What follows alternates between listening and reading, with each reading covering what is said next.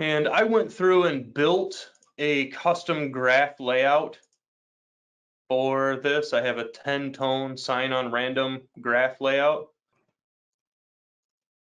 So now I have my 10 sine on random tones that are all completely different. You can see that they're all appropriate. And if I hit start,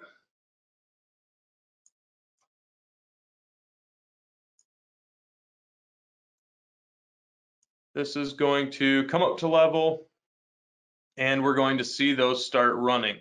Now, again, what you will notice is that some of these tones, especially when they have these lower amplitudes, they are going to show the randomness of random. So they're going to be more ragged. But as they increase into the higher amplitudes, you're going to see them get much tighter in the tracking filter, differentiate more clearly between the random and the sine tones that are being run. So as this comes up, we'll transition over to running and we will start sweeping our tones.